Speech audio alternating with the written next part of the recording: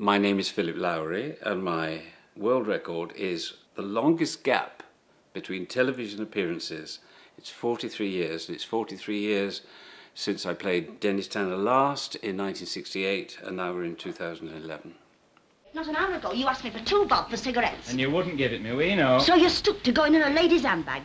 Just listen it. A lady, is that what you crack on you are these days? Fine son, a fine son you are. That tongue of yours will get you on one of these days. Oh, give over. Luke, you've lost 2 bob. I don't know where it is. What am I supposed to do about it? Get work. That's what you're supposed to do about it. Change record, will you?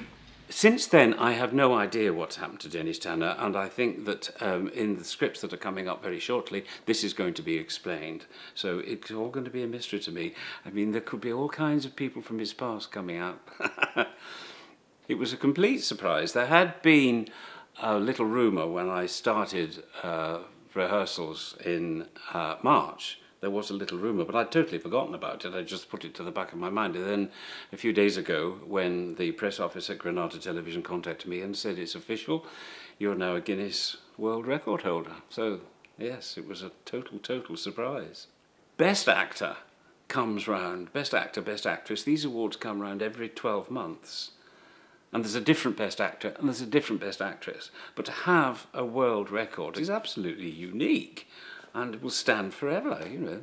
I wonder if anybody else will beat 43 years.